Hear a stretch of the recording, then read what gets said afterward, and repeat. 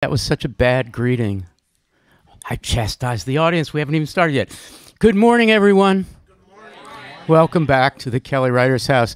We have a few people to thank. First of all, the first and foremost person we have to thank here is the person sitting to my right, and from your point of view, to my left, I think. An amazing person who spent all day yesterday with us, just totally engaged with us. Fabulous person. One of the great writers who's ever taken fingers to keyboard or pen to pad, sentence by sentence. Wow, I think you're going to get a sense of that this morning. ... Wayne Koestenbaum. Thank you, Al. Thank you, Al. Seriously, we are so happy that you're here. So I think we should do that again because Wayne already feels our love and praise, but I think there's nothing better inside a writer than to feel the sound of applause. Is that true, probably? You know, I don't know. I could go on. I don't want to start citation right away. Okay. Anyway, citation or not, let's put our hands together again for Wayne. That's it. Woo! And then there's my pal, Simone White, who has co-taught the Writers House Fellows. It's the first time that I've ever co-taught it, and it's been a dream. You are so great at doing this. I don't know how you figured it out. Simone White, everybody. Yay. And Sophia DeRose. Can you hear my voice? Sophia DeRose. Sophia DeRose. Sophia DeRose. Yes, come in. Sophia DeRose is the Kelly Writers House Fellows coordinator, makes everything possible, is amazing. Have you had a good time this semester? Okay, what else is she going to say? Thank you. And Zach in the back, who's managing the tech and has one kind of difficult thing to do today, so we'll applaud Zach when that has been accomplished, and Alley Katz and everybody else. So it's so great that you're here. We have, who are they applauding themselves? Alley Katz. Alley Katz. I mean, how could you not, if your name is Alley Katz, how can you not be the coordinator of 36 student workers? Because it's like, so, Jing Jing, where are you? What's the pun? Alley Katz coordinating student workers. I know, it's like, what is it? What, the Alley Cat coordinating the student workers? Yeah, the thing that I just said. Yes, you can't make that into a pun. It's pedestrian. Okay, I think you're a little. He was looking for it's like herding cats. Yes, that's what I was looking for. Sandy Smith, everybody, the punster, sitting next to Jing Jing's and has the aura of Jing Jing, which is all pun. This is going to be so much fun. We have books for sale, some of Wayne's books out there in the living room. So once we're done, or even in the middle, actually, if you get moved by it, you can go and buy a book, and then Wayne will be here for a little while afterwards and can inscribe your book and greet you. Do we have any of the broadsides left? I got the last one. Wow. Do you have it with you? No. Can you That was a mistake. This was handmade at the Robinson Press. We call it the 15th Room Press. Anybody know why it's called the 15th Room Press, Simone White? I don't know. There are 14 rooms in this 1851 cottage. The 15th room is across campus. It's our letterpress.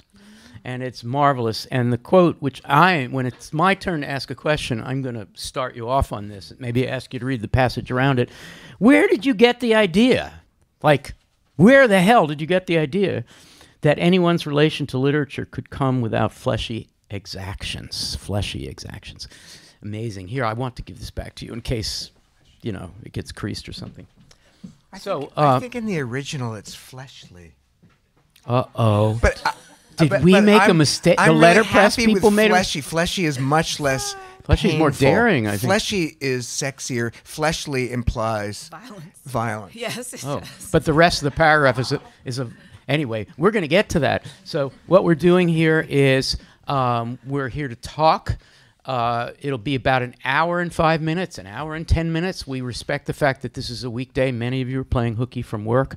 I want to acknowledge that we have a large audience of people who are watching us on the live stream via YouTube. They too are skipping work. They're probably sitting at their desks. We want to say hello to everybody around the world. I know a number of people who are in far off time zones. I got some emails from people who watched last night's reading, which was amazing. So hello to that audience. And if you want to put some questions or comments in the YouTube chat, you're welcome to do so. Our Crackerjack team back there will take a look, and if there's something really interesting, they may wave to me. We may not have time to take your questions, but we will gather the chat as text and make sure that Wayne sees the chat, so all those questions will be there on the table. So what we're going to do is we're just going to, for a while, Simone and I are going to go back and forth, alternating questions and comments about passages. And we have a clip for you, and then we'll turn to you for some questions, and then it'll be back to us. And so, Simone, do you want to start? Sure, I can start. I would like to start with the question of asemic writing, which comes up. Oh, is that a good one? Oh, good. Okay. It comes up a few times in Figure It Out. And one of the places it comes up is in the essay Corpse Pose. I'm just going to define asemic, as you have, as writing that doesn't use words or signs. So I'm wondering if you can read. Can you read a little bit, and then we can talk about this? This is from page 83 of a different essay, the essay No More Tasks, where you say some pretty incredible things. It's if you an could incredible start passage. After Eden, and maybe just feel it out, see where you want. How much should I read? Whatever See you how feel like. Okay. Yeah. Can I start a couple of sentences Yes. earlier? Okay. No more masks, no more mythologies. So goes the passionate cry uttered in Muriel Rukeyser's The Poem as Mask. No more tasks, I say, cross-breeding Rukeyser's phrase with Sontag's or Manet's no tasks. Mask and task are two nouns, two behaviors I love. From Oscar Wilde come masks, from the Marquis de Sade, and from Yahweh come tasks. After Eden, masks and tasks. After Eden, masks and tasks. In Eden, we had neither. Literature, the respite of the fallen, is the process of making do with mask and task, diverting ourselves with tasks that mask our disenfranchisement. We are disenfranchised regardless of our station because we belong to an earth that will continue to bear our presence only if we remain adequate custodians of this material envelope, fragile, in which we dwell. An envelope consisting of just a small interval of habitable temperatures. To unmask the systems that will destroy our possibility of inhabiting the earth is the task of a language that operates through masks and the avoidance of tasks. One more sentence. Past the obvious tasks we fly in search of tasks more stringent, more personal, more flawed, more seamed, more circumvolutionary. Wow. Prose poem. Oh, yeah. I wanted to say, you said last night that you were a poet, primarily a poet, and this is a demonstration of that in so many ways. But also, this is the cosmic Wayne. Oh, I'm so cosmic. Didn't I mention yesterday that I always have the Bible card up my sleeve? Not literally, folks. So, Maybe literally. so how does this passage help us to understand what asemic writing means to you? Well, asemic writing, we assume, came before writing. Though asemic writing, before there was writing to other asemic writing as asemic, maybe asemic writing thought it was writing. I'm assuming a chronology or a teleology that is maybe bogus, where there was, it's like matriarchy, before patriarchy, matriarchy. Maybe there was first asemic writing, a writing where there was simply the urgency of inscription, and maybe an urgency motivated by a wish to inscribe more than one thing at the same time. Thinking forward, maybe, of course, to Emily Dickinson's multiple versions of the same line. So I guess I'm speculating that asemic writing is not a writing without signs, but a writing with so many signs that it electively mutes itself to convey the surplus. But asemic, so I've been thinking about, I obviously came into my own as an asemic writer when I started painting in 2010, because then I experienced literally the pressure of graphite, pastel, or whatever on a paper without words. But certainly from the beginning of my language acquisition, I was feeling the possible severing, decoupling between the wish to impress and the wish to signify a specific thing. And I do like in teaching and I like to feel out or feel for the asemic energies in a text I'm reading, in a life I'm trying to guide. I'm interested poetically in the idea that there is no separation between the idea that a word is exploding upon itself and also its very specific self, which is so present in every bit of your writing. And I don't even know how to talk about it. Maybe the next example you bring will be able to see some of this. But for example, list making, right? The ways in which you investigate all the words in Samuel Beckett's Unnameable that you don't know and allow that to become the basis of this beautiful essay about what you don't know, right? Did you want I was going to go somewhere else, but I love list making. Let's stay with it. Okay. So I want to give you quickly a few examples where you not only make in your writing, not only make what we would call meta-textual reference, meaning you're referring to the thing you're writing right now, but it's more specifically about the way you are a list maker in the writing itself, even though you're writing about, for instance, queer life in the 1950s, which for various cultural reasons tended toward cataloging, organizing domestic lists, and so forth. So I give you a couple of examples, and the last one I want you to help me with, okay? In The Queen's Throat, on page 29, for those following at home, you say, because this book is my scrapbook, because as an opera queen, I stand immobile inside a crush, and because a crush is composed of useless fragments, comma, I give you these pieces without commentary, and we get a list of Anamorpho stuff without connection, so it's just a list. And then at the bottom, getting to cosmic, these clippings have a prismatic, shattering power. Earlier in this book, you say that list making is a prophylaxis against loss. Also in this book, you say that collage is a technique that gay artists have found useful. And here's the one I want to cite and then ask you to say something about. It's also in this book. It's on 113. My favorite passage in the book. You're talking about bringing roses for a diva. Some people do. They come and throw it, toss it onto the stage. You say, I have never bought roses for a diva, and maybe that means I'm a selfish fan. Or maybe these fragments are my roses. Flowers for an imaginary diva, for the identity of diva, toward which, against reason, against gender, I aspire. So my first question about that passage is, okay, so the analogy is Wayne to the diva gives roses, or rather, the thing I'm writing are roses, so who's the diva in the book? Would that be us? Are you giving us roses that, what's going on there? Can I see the book? Yeah. There are roses in this book. You've given them to us.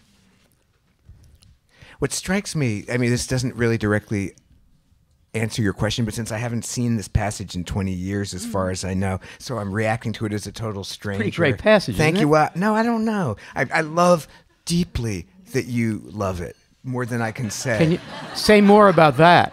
I do. You gave us roses. I don't. We're divas. I know. think. I am you made giving us you, divas. But I'll just say that what I am feeling in here is I'm wondering why, and I know why. I wonder why I didn't have the temerity or imagination, bravery at that moment to stage to invent a scene where I am giving the roses? Why do I stop at the threshold of the not giving? And why do I close the door against a life of giving roses when, in fact, as you wonderfully articulate, I am giving roses? So why do I cling to the identity of he who does not give roses? And that seems a real, and I think it's because I don't have a lot of room in this book or in this paragraph. Well, you didn't give yourself enough freedom at that point. It's a long time ago. I needed, and I'm thinking of Our Lady of the Flowers, Genet, and I'm thinking of the kind of room that would, if I were writing in a more circumvolutionary style, I could have had room to give the roses and to talk about why I'm he who does not give roses. Here's why I like the early Wayne. I like the later Wayne very much.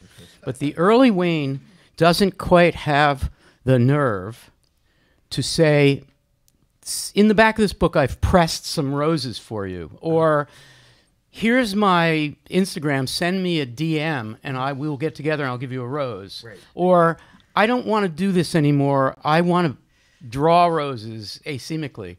Right. That's the later Wayne. The early Wayne is more meta because this is your limit right here, this book. And so you've given us roses, and we're divas. Yeah, I love. Thank you for differentiating early Wayne and later Wayne, and I do know.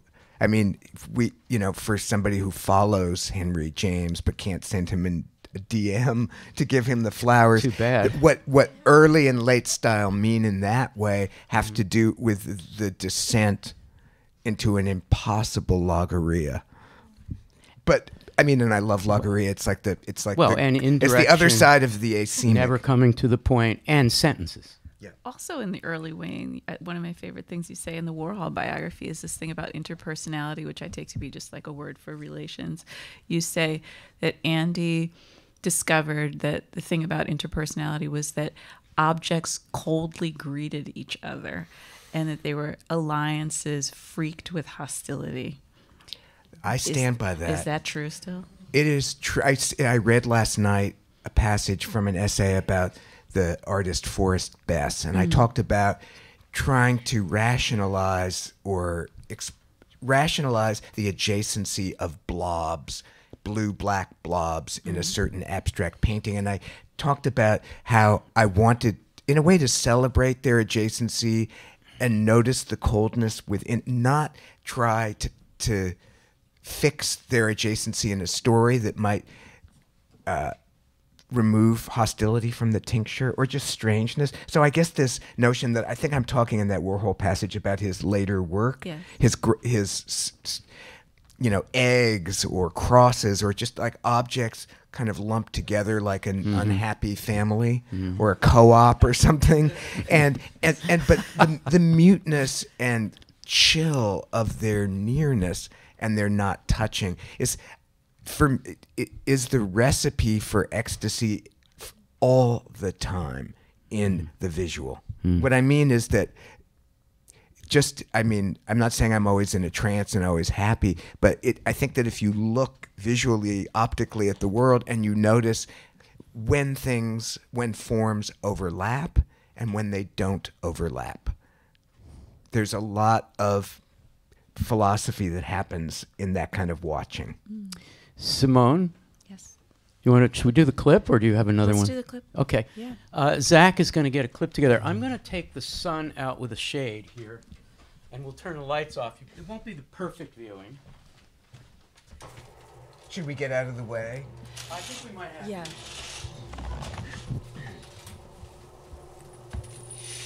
Apologies to Wayne, because we won't be so sorry. Because we won't be able to shut out all the lights.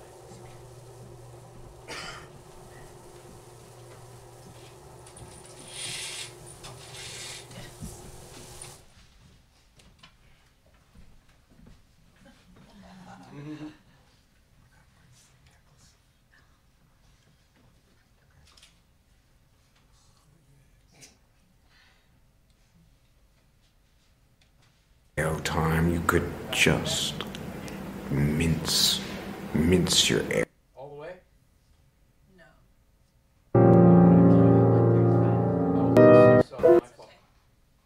Because if you were on RKO time, you could just mince your errors. Sort of RKO potage. Just mix it up, make a veggie burger of your errors. Then consider yourself stymied for life.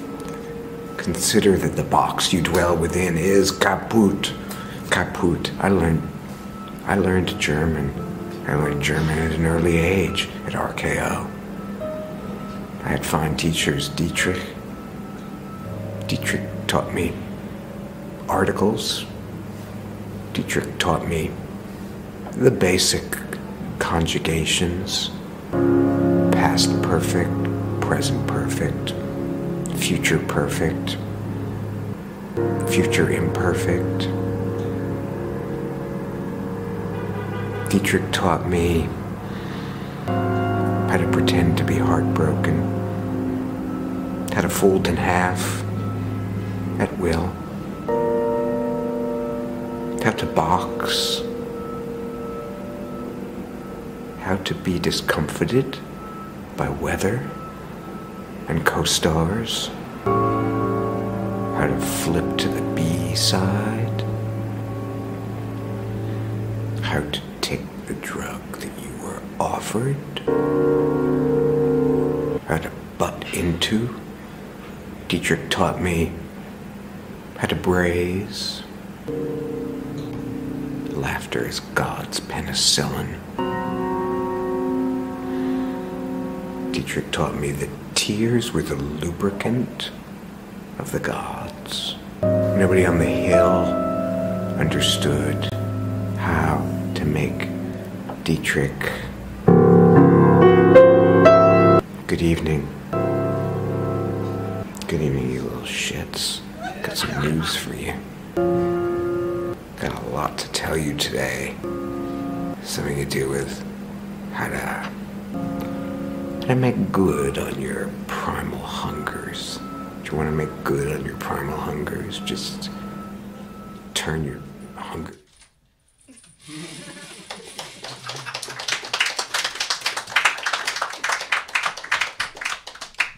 What, did you choose that, Simone? I did. I applaud you for going beyond the bounds of what Instagram would allow me. Which is now about 10 minutes, right? But no, I mean in terms of nudity. Oh. I mean, because I made that film for a screening in LA, so it's 12 minutes long. So it was made not. Most of my films are aimed a little bit at posting them on Instagram, and so I wouldn't have full frontal nudity, for example, and I wouldn't have that length. And it's also it's such a pleasure for me to see this on a bigger screen rather than on my phone. It makes me really happy. Well, so I'm just completely delighted by all of these films. And I don't know if I have a question, except I guess what I want to say about why I find the films delightful, and then maybe we can talk a little bit about how you came to be making these films. They have everything in them. And one of the reasons I wanted this clip was that you pop up for a millisecond in the corner being yourself instead of October. God. Yes. Oh my God. The chorus. So much in the tableau. And I am just curious about how this came to be your current working practice.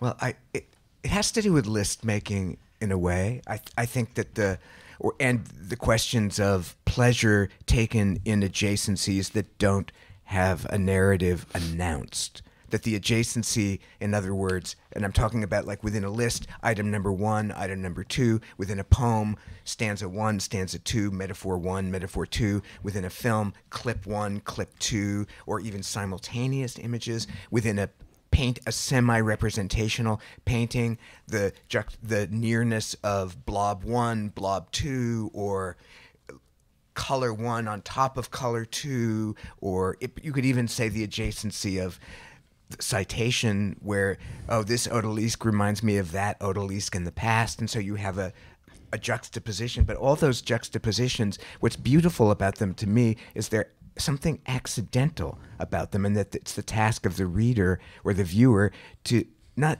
rationalize the nearness, but come up with a feeling state to bridge the two. So filmmaking, or whatever you call this kind of personal cinema, video art practice, has to do with enjoying the fact that clips can be next to each other, and that clips can contain words, and that the relation of next to, the relation of adjacency or contiguity is a syntax, and that it's not the same in language and film, but language and film have in common their reliance on time, and therefore a word, something that happens first and then something that happens second, or something that happens nearly at the same time. And so playing spatially, graphically, audibly with film clips that I make or find, and then playing with systems of alteration that are manifold in video making apps. I use Premiere Pro, which is just like a source book of wonders, of things you can just do, colors you can add, things, and then soundtrack. And the making of this soundtrack was a discovery for me. It was I think the first time I had done this is that I took my recorder, and I think at the piano I might have played various phrases from Debussy, or I might have improvised. But in the editing, I edited out any attack or initiation of a note, and I only kept in the recording and in the score the after effect of the sound, so that when you cut out the initiation of a note, you still have when the aftermath of the note originates on the soundtrack, it still arrives as a kind of attack, but it's muffled. And so there's these series of harmonics that are just the piano strings vibrating with the pedal down, but they kind of, instead of being ba ba ba, they're pow pow pow. And that cloud effect is more Debussyyan than anything I could pianistically managed. It was so fun to do the soundtrack, because I made those little things happen, not when I was speaking, but in the interstices between words. So that was like a new form of kind of Amazing. Dancing with words and music that was really fun. Well, we didn't even talk about this sort of, I don't know whether these are scripted or not, but there's also, I have a sense that there's also no script. No, baby, they're no improvised. Script. And so you're acting, and there's also this element of your fiction writing which comes right, because you're this character who reappears. Oh my God, it's amazing. Thank you. People can find it. Just go to Vimeo and yes. search for Wayne, and you will find a number of these. So you are probably the most referential writer that I've read, certainly recently. You love that. You're also fun. One gets a sense that of you as a writer and the person writing. You're fun, and you're also quick. I mean, you in conversation. So let's play a game. Okay. So I will say a name or a concept or a thing. Oh God. And it's going to be hard because nervous. it's going to be hard because these are big topics. So I'll start. Jimmy Schuyler. Jimmy Schuyler lived on 23rd Street.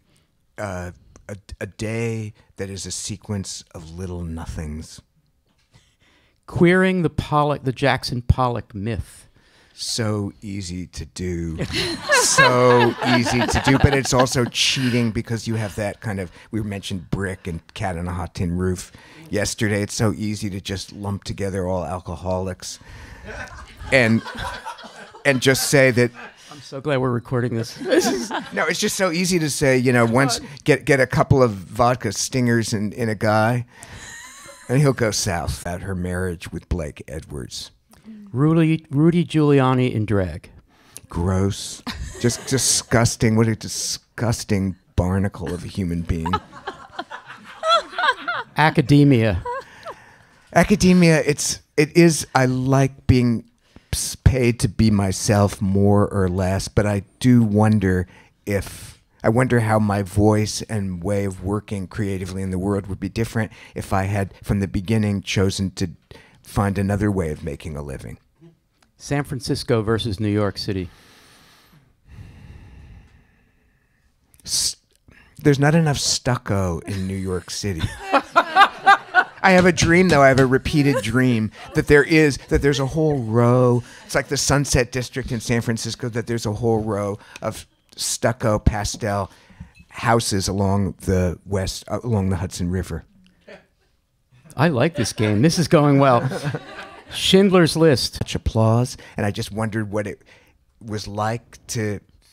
I just wonder what, in a lifetime of performing, if you're feeling it in the small of your back, what those oscillations feel like. Susan Sontag on Camp. We were talking about this the other night, that if a big faux pas, I think, would have been maybe in the year 2000 to say, Susan Sontag, I love your work. Notes on Camp changed my life. And she would say, of course, have you read nothing of mine since then? Yeah, exactly. Quote unquote. Princeton. It was a kind of easy Ph.D. program, and I'm grateful for that. It was only 4 years. Uncomplicated. Really uncomplicated. Very uncomplicated. I think I was nervous the first semester because I had not read any theory. And I was... Turned out nobody was interested in theory there anyway at that time.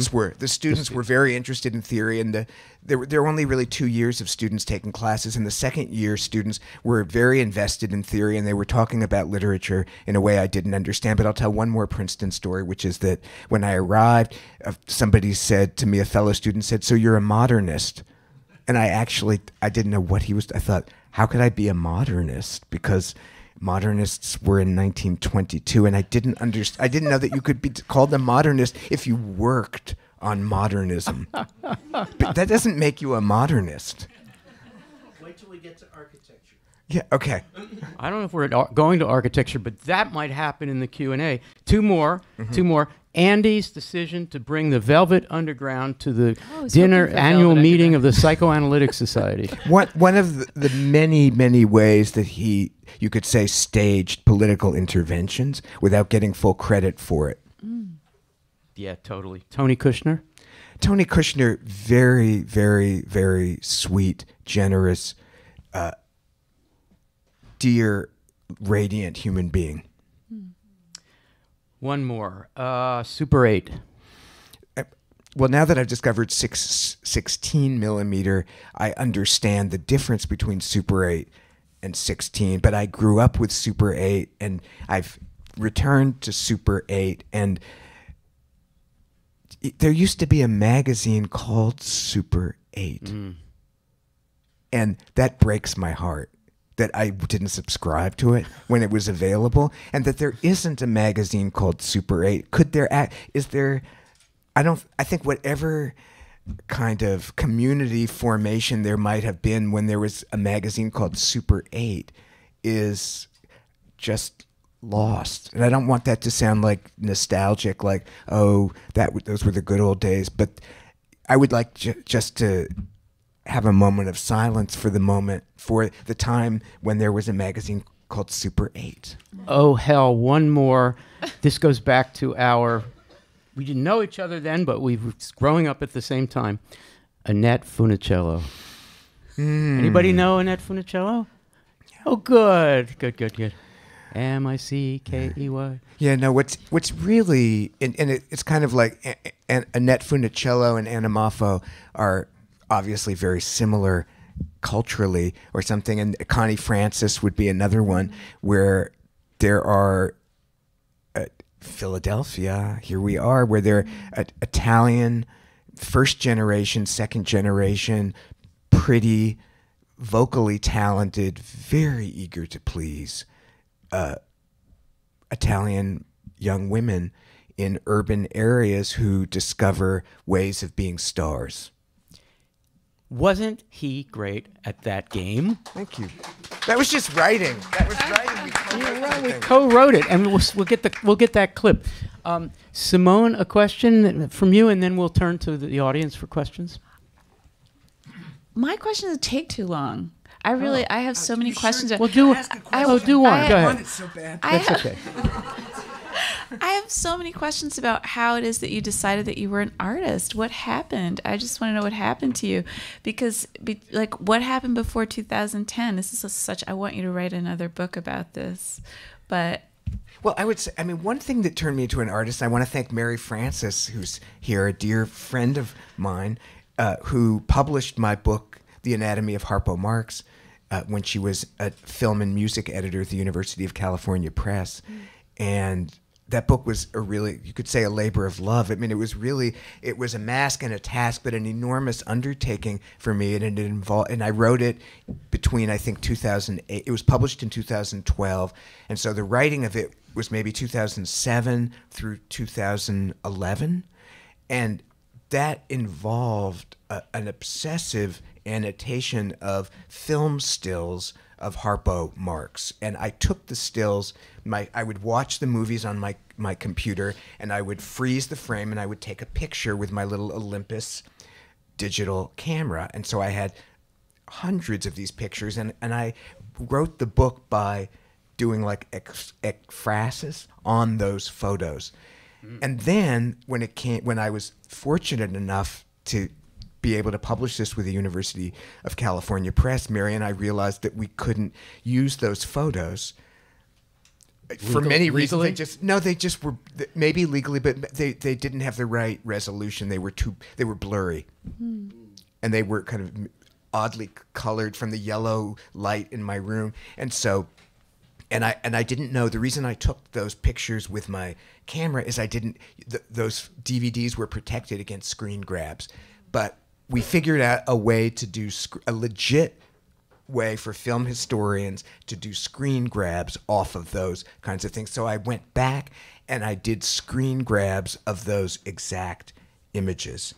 This is getting back to how I became an artist.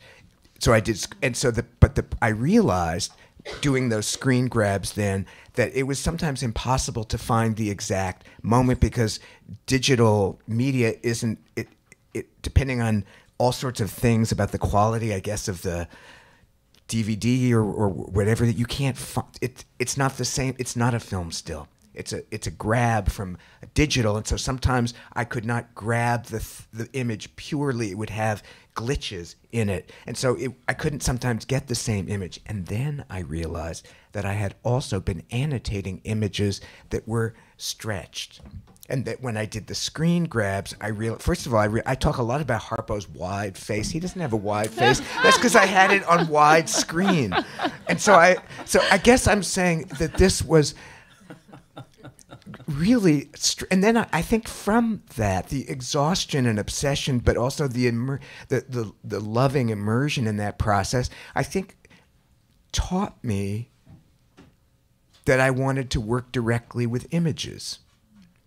And so it was that, and it was also then writing the book Humiliation, which I wrote at the same time as the Harpo Marx book and published in 2011, which chronicles a kind of exhaustion with the posture, with various postures, including the posture of the writer, the performer, the child, many of those things. And I think that the combination of the Humiliation book and the Harpo book led directly to wishing to actually experiment with watercolor. Interesting. Watercolor first. It seemed it was the cheapest, and I just went to the art supply store and I thought, well, what do? You get a watercolor set. Can we snaps for Mary, who edited this thing? Yes.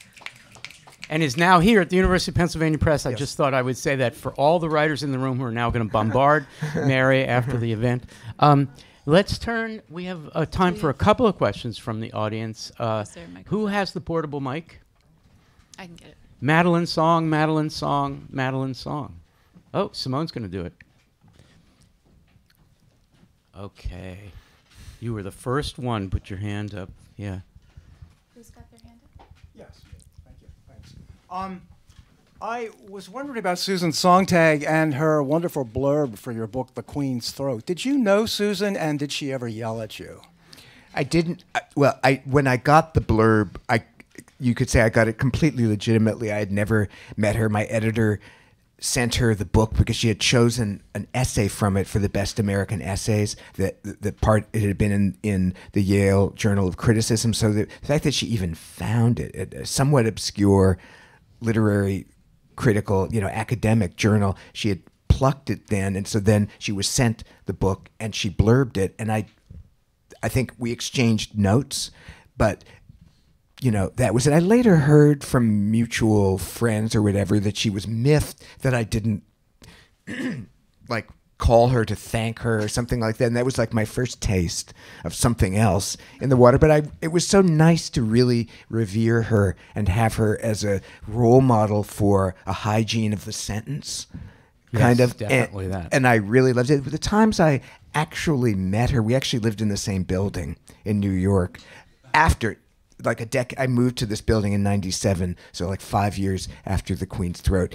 And we had a few encounters. One of them was very lovely, and we had a phone conversation. And I regret that we then never had the coffee that we were going to have.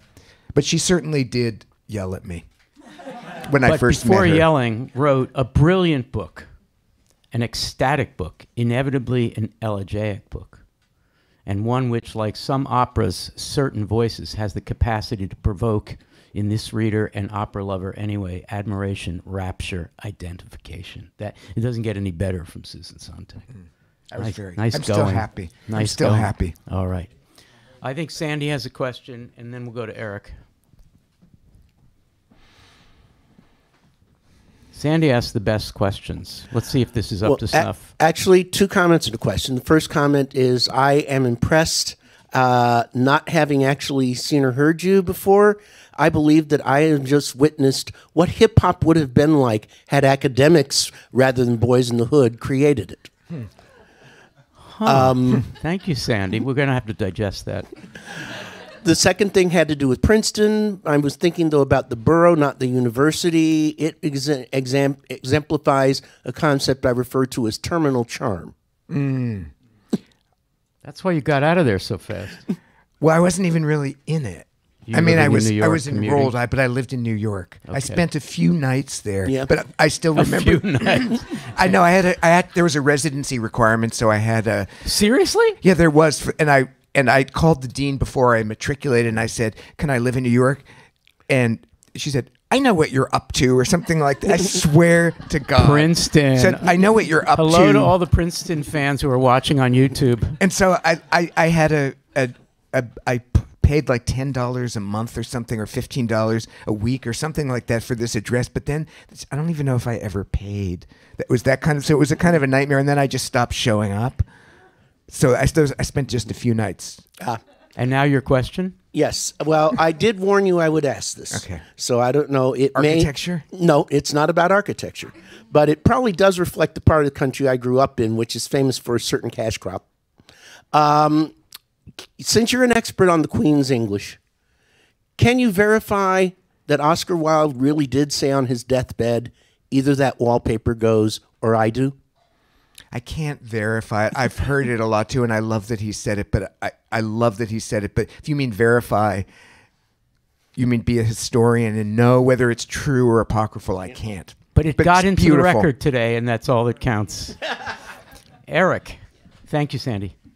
Yeah, so I have 2 questions, one very quick, and then my actual question. So just based on that game and also Al's other class that he teaches, how would you react to Come and See, directed by Elem Klimov? Wait, how would I react to what? Come and See, directed Come by and Elem See? Klimov. Do you know it? I don't know it. Doesn't react. So I'm really sorry to just pass on that one. That's perfectly fine. All right, so the actual question was, given your emphasis on performance in reference to the artist, especially in regards to the physicality of the performance and the context of the space in which it is occurring, especially in the context of your discussion regarding the body, how do you feel in terms of that sentiment regarding the audience and the reception of the performance they are witnessing? Well, in terms of my own work, as you say, since I am primarily a poet and work in somewhat recherche genres and modes of speech, and this is this is great. This is rare and worth living for an audience like this and the one that I've had here for a day, for yesterday. But that I work very privately.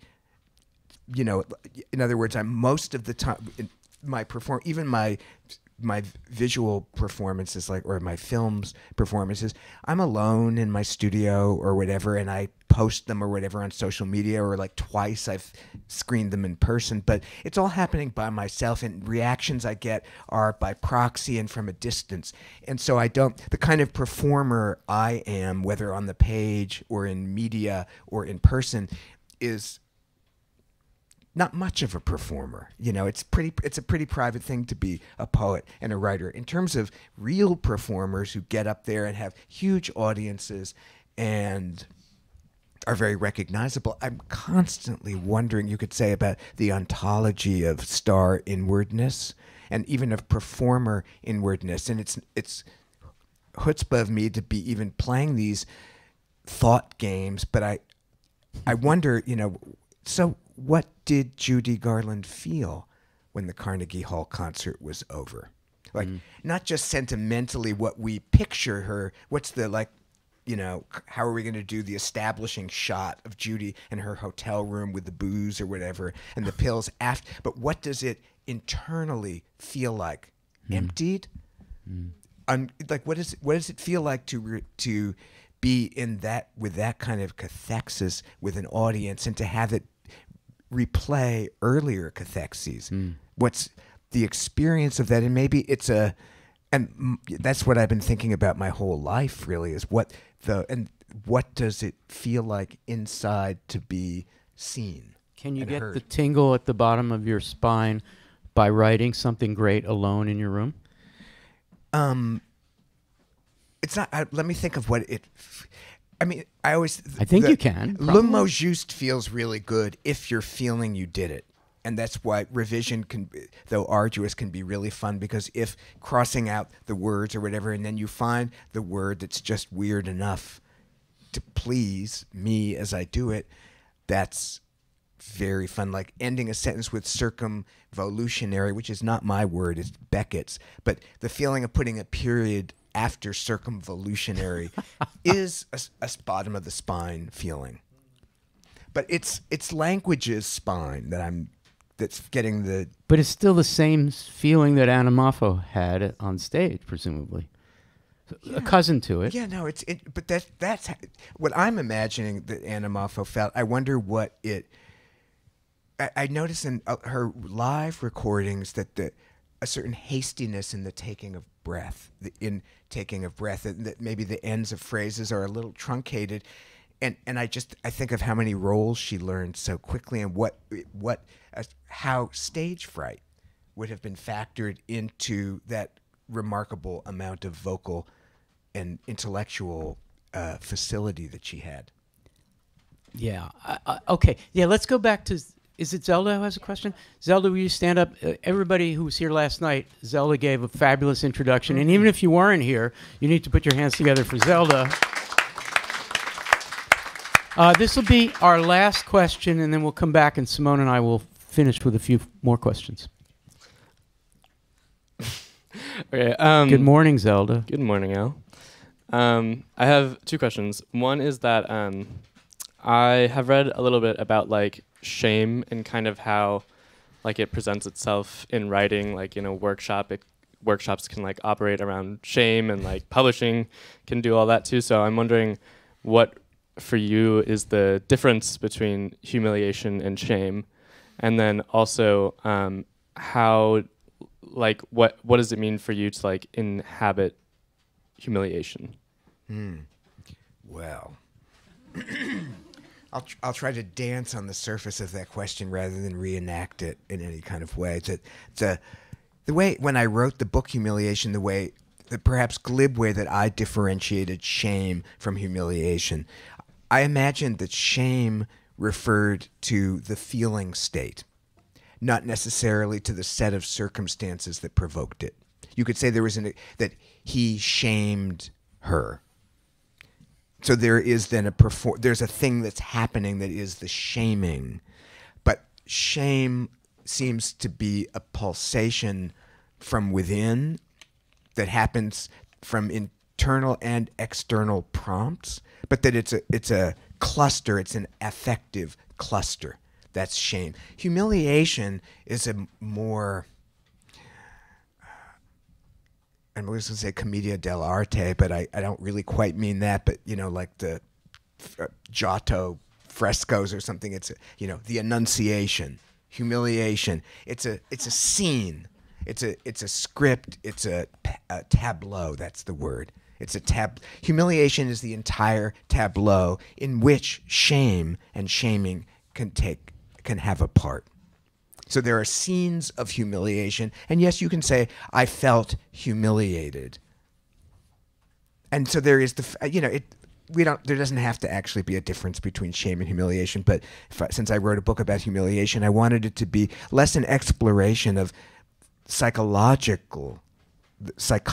of shame, and more, which Eve Sedgwick and Sylvan Tompkins and many, many, many other critical theorists have written superbly about, but to think a little bit more about the imagery of it. Thank you for the question, Zelda. Simone and I each have another topic / question, and then we're going to ask you to read a passage that we all love to conclude. My question goes back to the tingling of the spine. I think your reader can have that. Even if you don't feel yourself to be performative enough to get that much as a writer in your room, readers do experience it. And I want to ask you to read from an essay and figure it out from Corpse Pose, a section, which is to say a paragraph. Mm-hmm. I guess my transition to it is it gave me tingles in the spine, but it's embedded in it is this idea. Where did you ever get the idea that anyone's relation to literature could come without fleshly exactions? And it explains it, and I wonder if you could read it, and then we can talk about it. It's that one, obviously. Get ready for tingles, people. Can I read the sentence right before, just so that you they can know do whatever the you first want. thing? You are the fellow. Okay. I owe to the stillborn child any good fortune I've had as someone granted a privileged and seemingly unhindered relation to literacy and to literature. I owe to the stillborn child. For if he'd survived his birth, I recall learning that he'd been strangled by the umbilical cord, I'd be the third son, not the second. In my life as fable, only my mother's second son is the child destined to have a felicitous and unencumbered relation to literature. And then here's the paragraph. Does my relation to literature seem unencumbered? Do I seem a serene, tempered representative of literature's pleasures rather than its ordeals, curfews, and solitary confinements? Where did you get the idea that anyone's relation to literature could come without fleshly exactions? When I write, I'm on the verge of physically exploding. Hands sweating, I'm hunched over, poised to attack or defend like a raptor or a cowering dog. Language compels me to sweat, slaver, tremble, squeeze. My body is a bloody washcloth I'm systematically wringing. Sentences demand aviation. Adrenaline and anxiety provide horsepower for my freakish, impossible flight. Caught in a schizogenic double bind, I use language to flee language.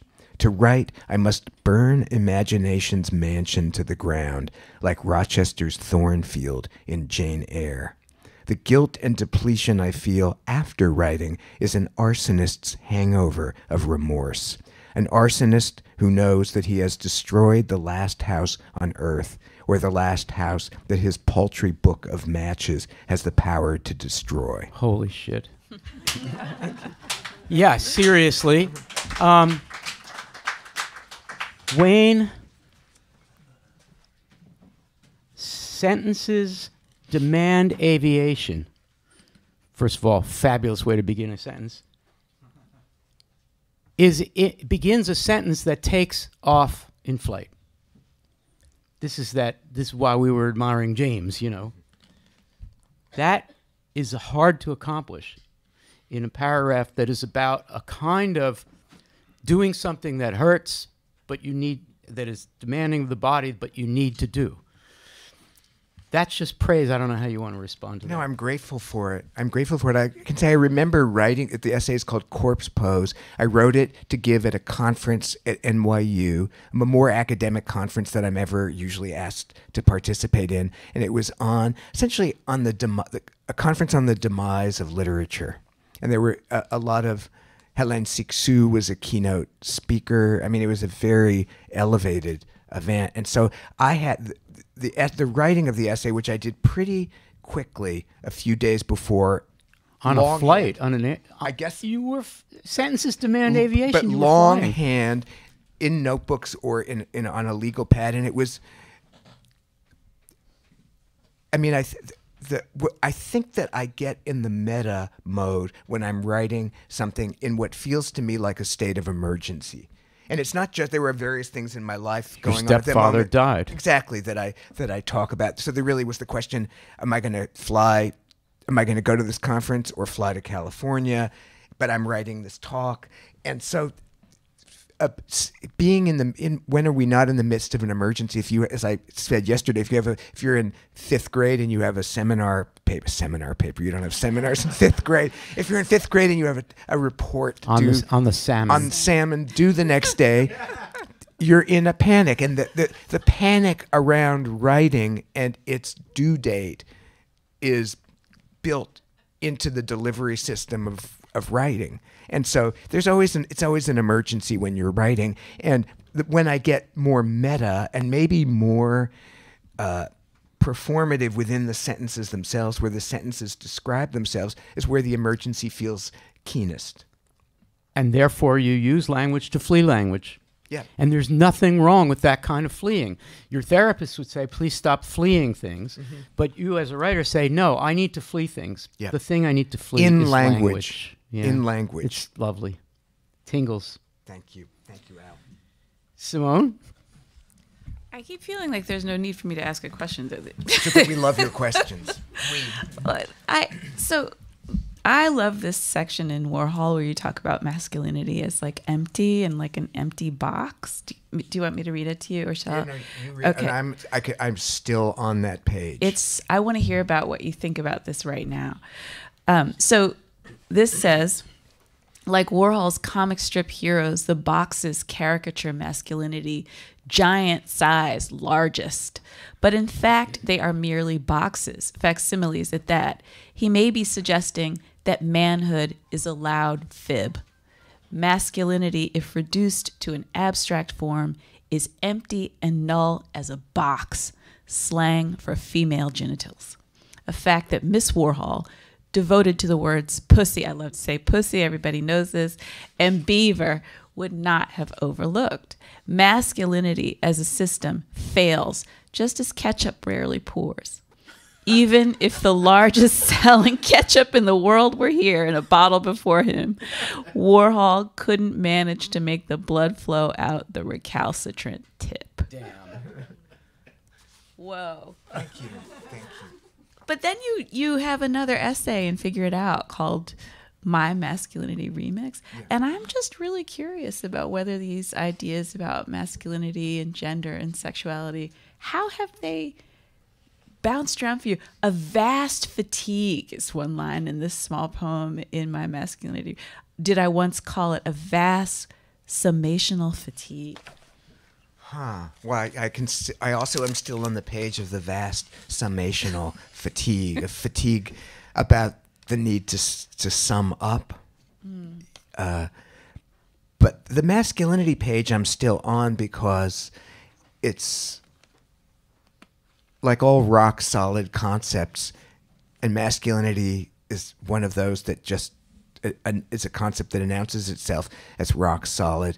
Of course, it's full of grit and fissures, and so masculinity interests me sexually, obviously, and as somebody who's lived in and out of the term as in a kind of inner exile within masculinity, but not too much of it.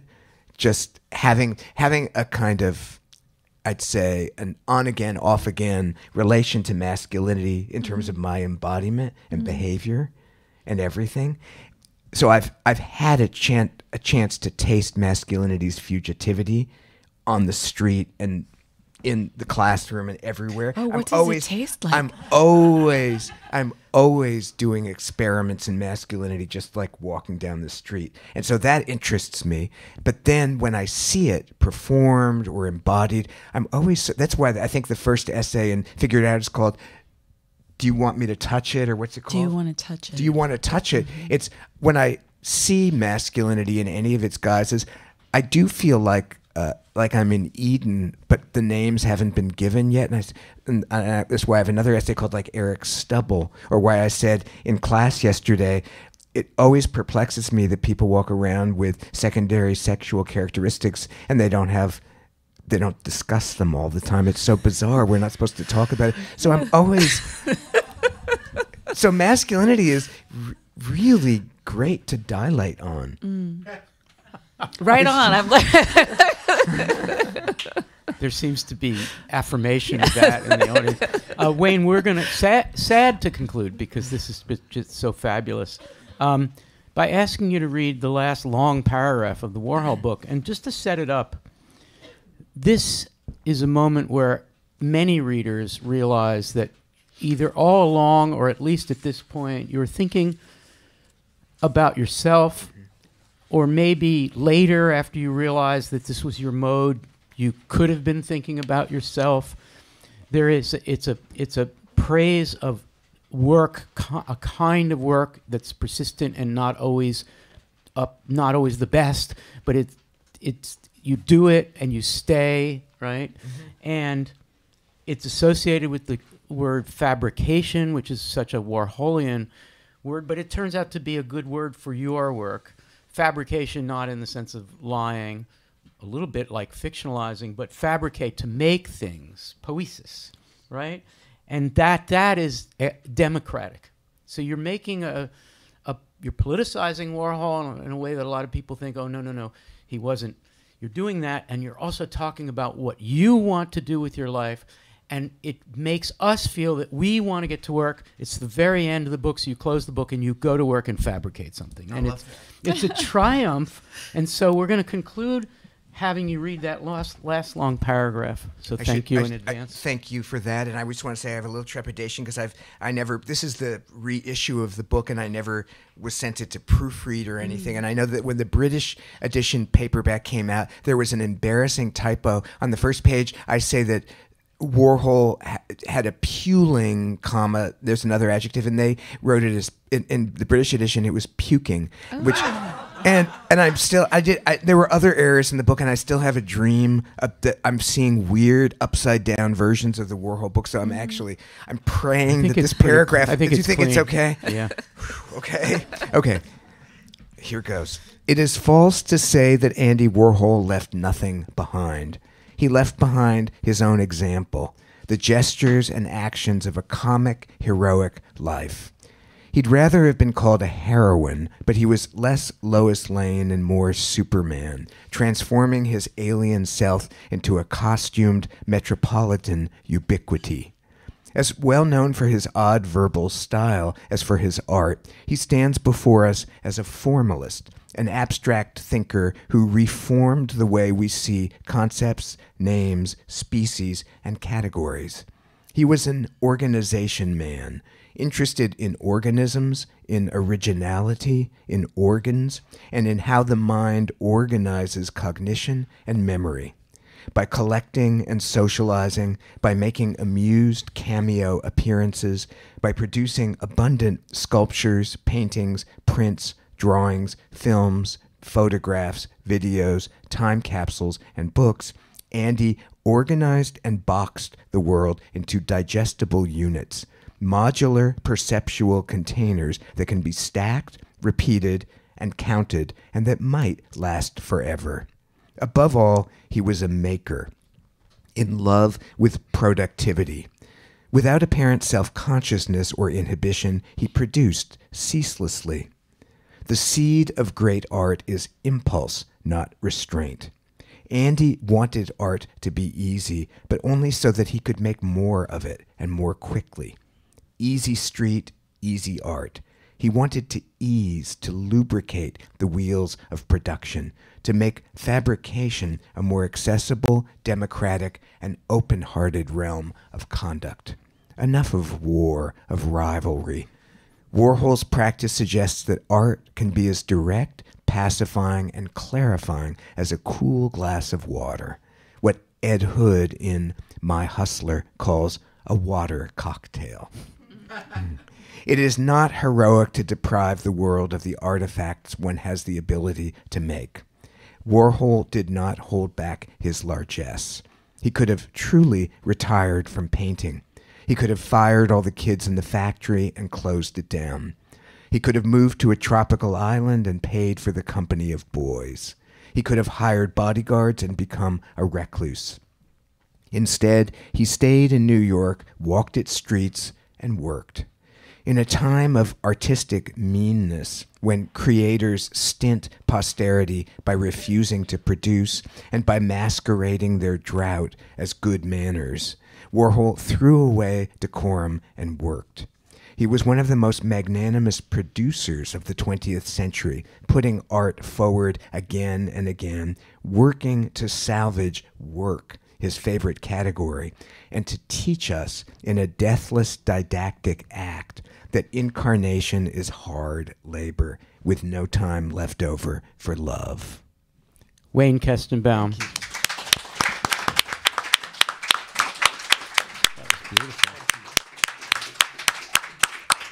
Thank you so much. Thank you so much, Simone. Thank you, Zach, for helping. Thanks, Zelda, for the great intro. Thanks to Sophia. And most of all, this has been so fabulous. Let's thank our third Writers House Fellow of 2023, Wayne Koestenbaum. Thanks, Wayne. Thank you, my friends. We have copies of Wayne's books. Wayne will be here if you want him to inscribe either a copy you already own or one that you just bought. We'll stay here for a little bit. Come back to the Writers House very soon. Everything is free. Everything is open to anyone. There is no card swipe at the front door. I love it. Thank you so much for today. My pleasure. I have Susan Sontag to thank.